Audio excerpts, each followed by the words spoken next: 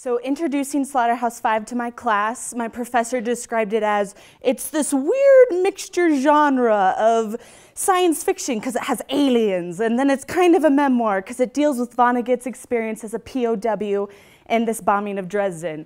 Then he continued saying, now you probably never heard of this bombing of Dresden, but it's this horrible Allied attack on Dresden, Germany that killed thousands, hundreds of thousands of people in this little refugee town.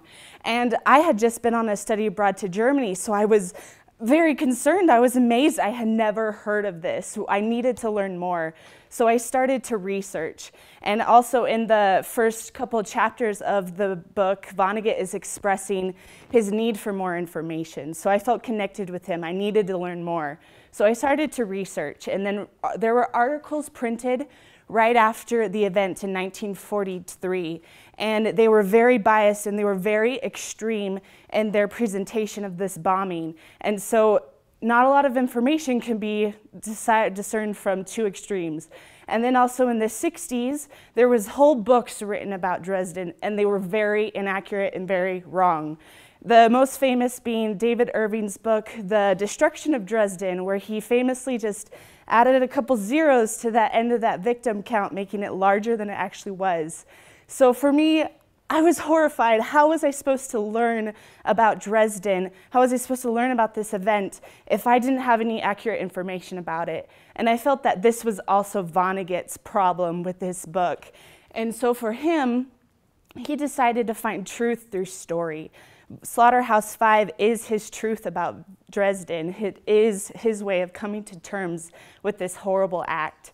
This shows in the book where Billy Pilgrim, Vonnegut's double, is talking with this character of Rumford. And Rumford is basically quoting and is being in this discourse of all these people, and he is actually quoting the David Irving book and is citing these inaccurate information. And to this, Billy Pilgrim just says, I want you to know I was there. I want you to know that I was in Dresden. He says, we don't ever have to talk about it, but I want you to know I was there. And for me, this was Vonnegut's way of setting aside historical fact, saying, listen to me, listen to my story. You can learn truth. You can learn things from stories. And as English majors, I feel like we already know this, but Vonnegut is showing dignity is important, empathy is important. You need to learn these things, and you can learn that in story more than you can learn it in historical fact. Thank you.